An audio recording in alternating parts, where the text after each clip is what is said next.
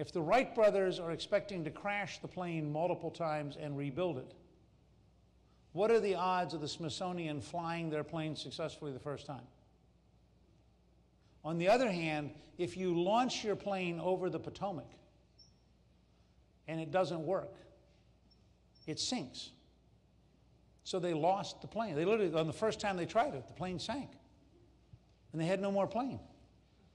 Meanwhile, the Wright brothers, who the Smithsonian had contempt for, because they weren't scientists, they didn't have credentials, and they were just two bicycle mechanics inventing aviation, managed to get a plane to fly when the Smithsonian couldn't. Now, I'm telling this story for this purpose. Real technological change comes from the people who make it. That's why Steve Jobs invented the first commercially successful personal computer. It's why Bill Gates took relatively adequate but not brilliant software and built a huge corporation. People, they just go out and do it.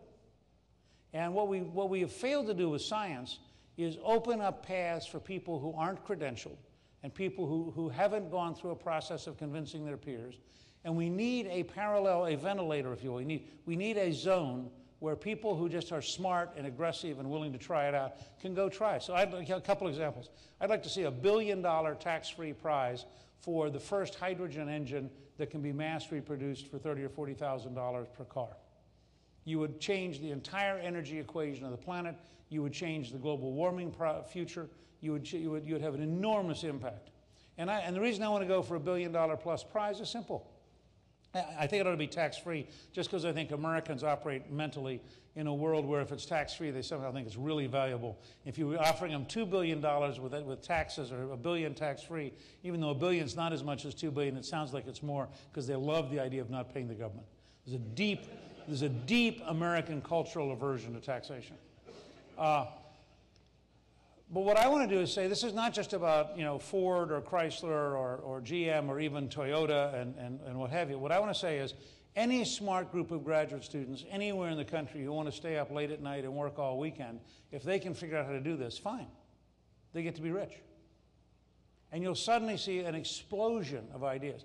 I was told by a very senior person in the Air Force that they were convinced, if you look at the NASA plan, and NASA is one of the great frustrations of modern time because it is a cumbersome, tired bureaucracy which plans too much and practices too little, and which has gotten us sunk into two huge sinkholes of money, the shuttle and the space station. So we're actually, I grew up right with Sputnik. And if you look at where we should be today and where we are today, it has been a victory of bureaucracy over science to avoid progress. It's really tragic.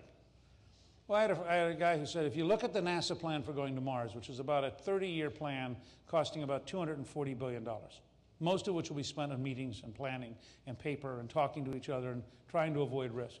He said, if you would just put up $20 billion tax-free, there are sufficient, and if you called it the 21st century America's Cup, if you look at the number of people who go out and spend an amazing amount of money to win a yacht race, spend years of their life trying to win this yacht race.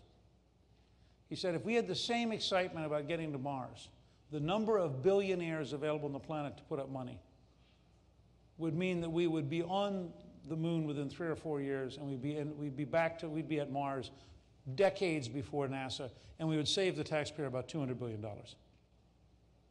But notice what I'm describing. It's a totally different kind of design. I want to raise one last question because I want to be a little provocative about your own experiences. How many of you in high school knew somebody who cheated?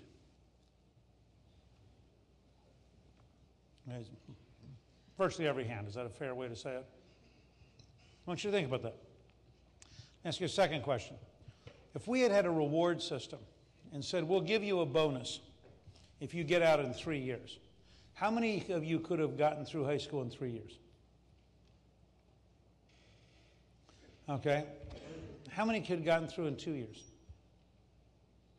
Almost half the room. How many of you could have gotten through in 1 year?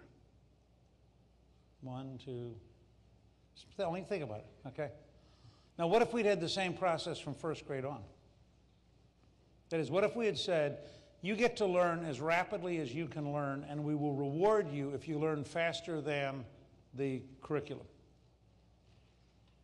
How many of you think you could have learned faster than the system you were in? There's a purpose to this. I want to wrap up with this and go to questions, but I want to tell you about two quick things.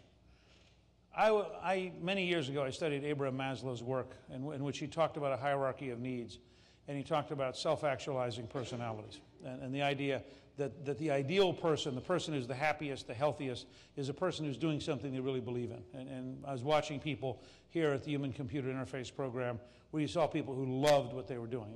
They're having this is great.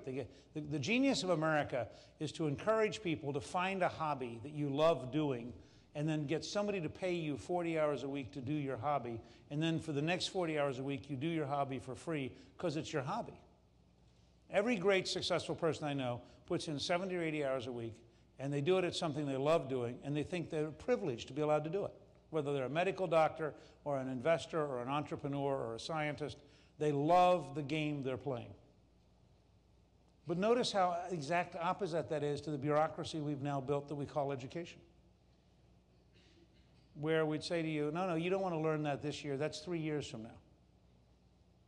And so what I'm suggesting here is a very fundamental rethinking of what we're doing. We happen to go, Cliff and I happened to visit recently Jim Lair, who's a great sports psychologist, who talks about engagement. And he says, and he studied great athletes and people who can really focus and really do brilliantly, and he works with special forces and the FBI and others. What is it about a person who at that key moment can bring all of their ability to bear? This is what great scientists and great technicians do. They bring all their ability to bear on solving this problem. And he says it comes at 4 layers: physical, emotional, mental, and spiritual. That people who are really, really good are on a journey. I mean, whether it's Tiger Woods becoming the greatest golfer in history, or it's Michael Jordan being the best basketball player, or it's somebody winning the Nobel Prize in science, or it is somebody becoming extraordinarily wealthy, but they're doing their thing. I mean, they're into the zone where they love what they're doing, and because they love what they're doing, they are emotionally balanced, they're mentally balanced, and they're able then to get things, they're able to have their body do things and to endure things people can't normally do. And what struck me as he talked about this, and he talks about the concept of engagement, which the Gallup poll people also talk about, that when you get people who are truly engaged, they're really living their life, they're really excited, they really have tremendous energy, and they really like what they're doing. And I said, well, in that context, tell me your reaction to modern education. And he said, they are systems of disengagement.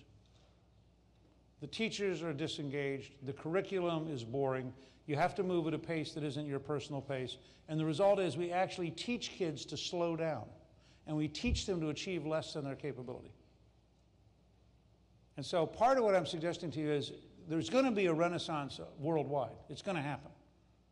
Whether or not America is at the cutting edge of it is a function of how much courage we have to fundamentally rethink our research system, to fundamentally rethink our tax and litigation and regulation system, and to fundamentally rethink education.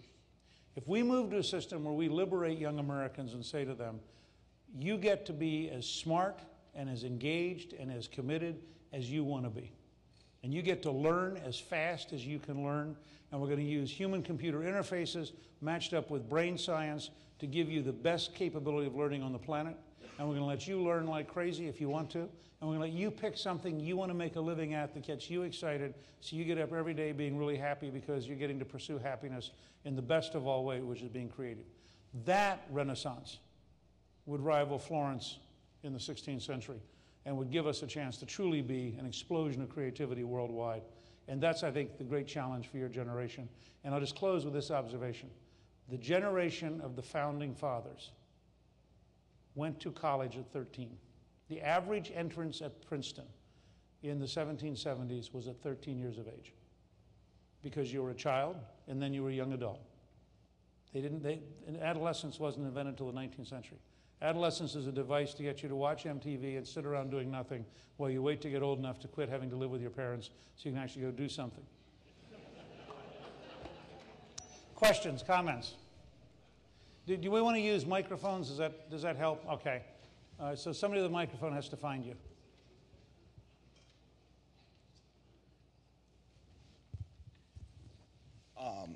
I really think that what you had to say was amazing because, for instance, in high school, I think my knowledge base really deteriorated because I was homeschooled from 5th through 8th grade, and I learned more during that time because my mom let me sit on my own and then looked over my work than I ever did in high school. But what I really